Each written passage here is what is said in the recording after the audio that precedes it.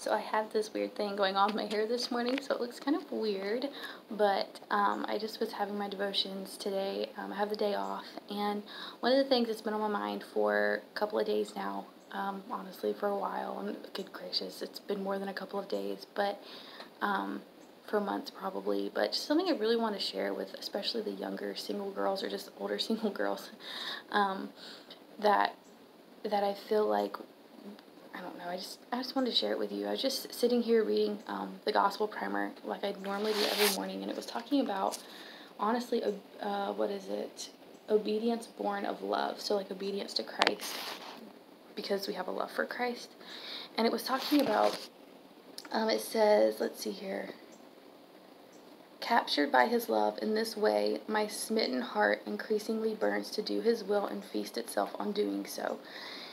And that phrase, my smitten heart, I just kind of took from that, like, not even, like, necessarily, like, I don't know, this isn't, like, big pic, this is kind of, like, I just, like, kind of grabbed meat from this and, like, started just thinking about it, and, my heart went more towards just where it is right now, and right now, it's at a place where it's longing for a companion, but, like, God hasn't opened that door, and so I'm very much single, which is fine. It's honestly, it's where God has me, but it is hard, and sometimes it's like painfully hard where I sit down and I cry and I'm like, God, like I really, really want a companion right now. And then sometimes I'm like, yeah, it's fine, I'm single, it's great, so much opportunity, but like in the midst of all of that, there's this underlying longing to have a companion, and I can't get away from that. It's just where it's at, like, and it's very, it can be very, very powerful sometimes, and if you let it. So God gives us desires, right? And I think we take those desires and we turn them into idols. And that's something that I struggle with so much. We take the gifts of God, we take the desires of God that He gives us, and we turn them into idols because it becomes our thoughts' obsession. And so one of the things I really struggle with is I'm just going about my daily task and I kind of just daydream. I'll just daydream about whatever. I make up scenarios, I make up stories, which is great, if you want to write or something, but on the daily basis, like, I can't think like that. Like, it's not where my thoughts need to be.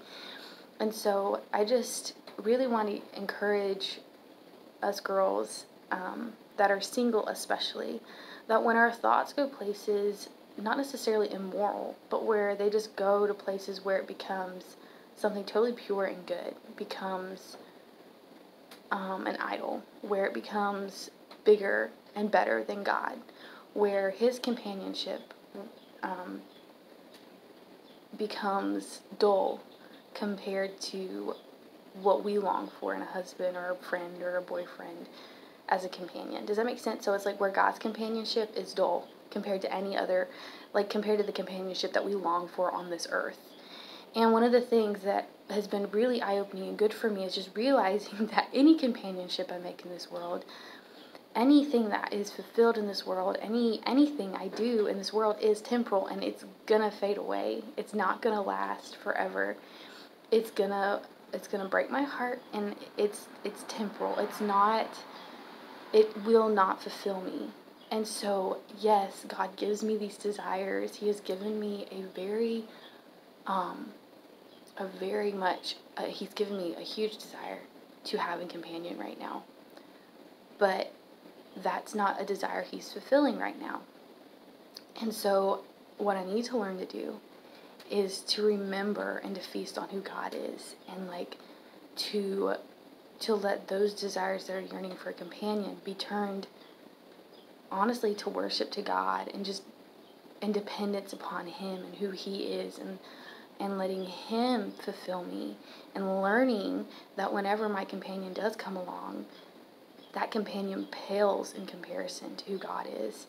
And so, like, I just want to challenge the girls, especially in guys that are single and you're struggling to be satisfied, is to remember that this world is temporal. So any relationships that we make in this world are temporal, in the sense of like romantic relationships. That's just a temporal thing. Everything is for the honor and glory of God. So where you are, the season of life you're in right now, is where you can best glorify God, because God hasn't given you anything like He this is where you can best glorify God. Like, if you're single, great, this is where I can best glorify God. When he brings my beau along, like, I can best glorify God, going through life with Bo.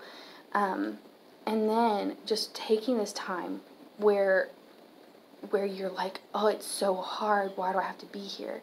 And having joy in it, because it's a place in life where you're dependent upon God.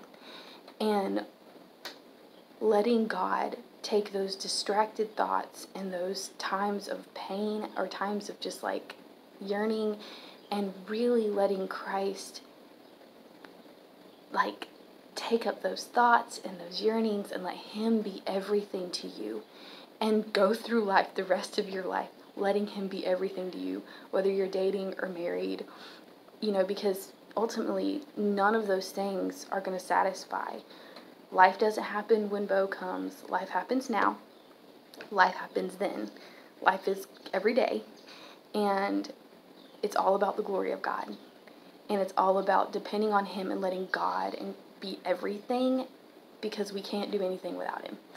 And so there's just really sweet lessons God has taught me from being single, and I'm really happy about it. But it is hard, because I just literally cried. I was like, God, like, I really desire to have someone, to have a companion. Like, none of my girlfriends in this world are going to ever be that companion that I want in a man. But my man is never going to be the companion that Christ is to me. And that's what I want to learn right now. I want to learn how to just be satisfied in Christ, and still be okay with the fact that I have these desires, and that they are there, and that they're strong, and they're real, and they're never going to go away. That'll always be there. But like, Christ is enough, and he is good, and it's all about him. So if I'm glorifying Christ best where I'm at right now, then that's awesome. So I hope that encourages you. Thanks for watching. Bye.